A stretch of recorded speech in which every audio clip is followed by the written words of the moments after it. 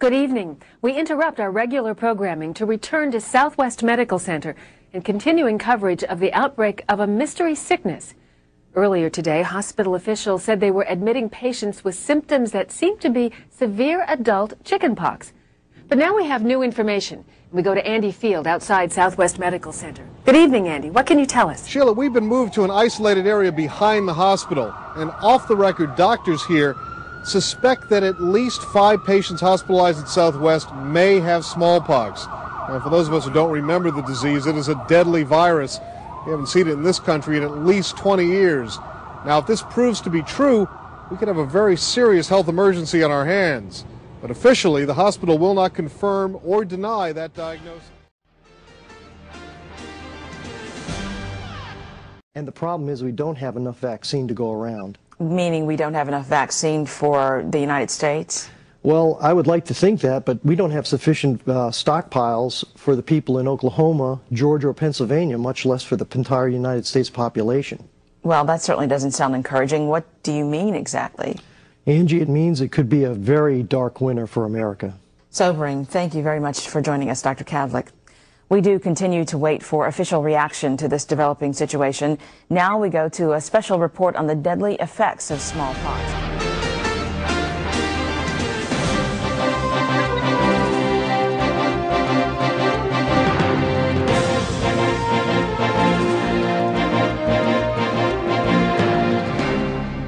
On day 6 of the smallpox epidemic, the White House confirmed that federal government officials and military personnel are being vaccinated. 300 people have died. At least 2,000 are infected with smallpox. Smallpox symptoms are being seen in 15 states, also in Canada, Mexico, and England. The U.S. smallpox vaccine supply continues to shrink as officials try to stretch limited stocks to cover the entire nation. An official announcement regarding the remaining vaccine inventory is expected later today. Struggles to get vaccinated led to violence in some cities. Profound economic losses are crippling the nation. In Oklahoma alone, economic experts project severe losses in the state's multi-billion-dollar agricultural commodities market. Still, no group claims responsibility for unleashing the deadly smallpox virus. But NCN has learned that Iraq may have provided the technology behind the attack to terrorist groups based in Afghanistan. We have a breaking story from Oklahoma. We go straight to Andy Fields of Oklahoma City's KMSA. Andy, are you there?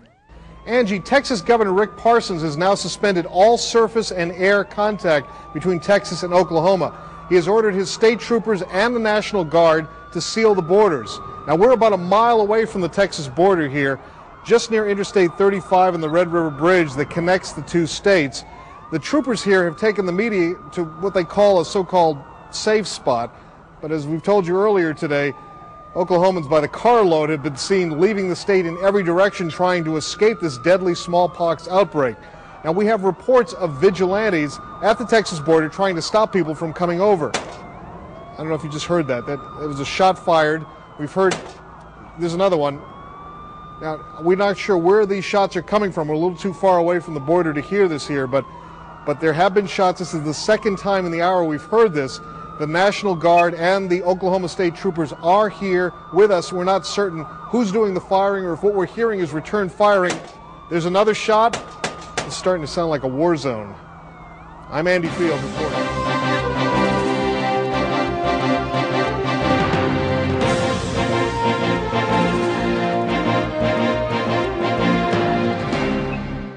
On day 12 of the worst public health crisis in America's history, demonstrations for more vaccine in hard-hit communities disintegrated into riots and looting around the nation. Interstate commerce has stopped in several regions of the nation. A national suspension of trading on America's stock exchanges takes effect tomorrow. International commerce with the U.S. has virtually ceased. The Centers for Disease Control report that efforts to stem the smallpox epidemic have depleted America's inventory of smallpox vaccine. While the CDC may be out of the vaccine, at least 45 internet websites are now offering what they claim are safe, effective vaccines. These claims have not, we repeat, they have not been independently verified. Authorities urge caution. At least 25 states and 10 foreign countries are reporting smallpox infections. At the United Nations temporarily meeting in Geneva, China has sponsored a resolution to censure the U.S., blaming America for reintroducing smallpox to the world. It demands the U.S. supply the world with vaccine. Since the diagnosis of 20 smallpox cases in Oklahoma City 12 days ago, hundreds have now died, thousands have become infected.